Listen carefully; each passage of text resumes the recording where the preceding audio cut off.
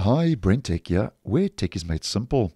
So just a quick video to let you know about an interesting announcement that Google made recently that will affect you if you are using the Microsoft Outlook calendar and are also signed into your Google Calendar with the same email address.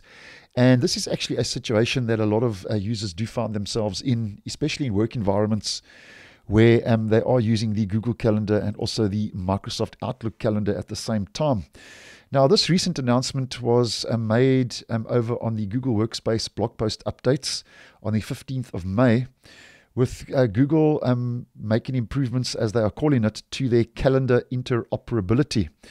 Now, Google has said in this announcement that if you are using Microsoft Outlook and also have a Google Calendar with the same email address, you can now receive Google Calendar invitations and RSVPs in Outlook, which I think is a nice move in the right direction because, as mentioned, there are a lot of users, especially in work environments, who do find themselves in a similar situation.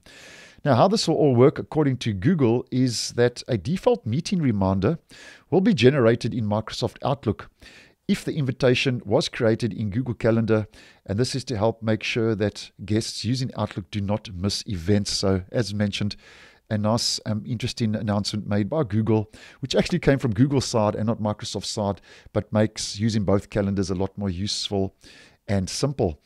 Now, this apparently is available now for all users. So the rollout has happened. There's no waiting period or controlled rollout.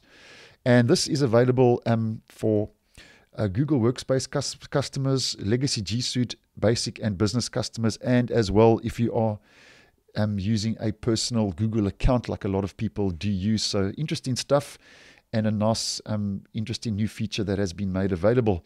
Now, over and above that, Google does say that non-Google Calendar recurring events will be more systematically and accurately updated in Google Calendar as well. So just take note of that.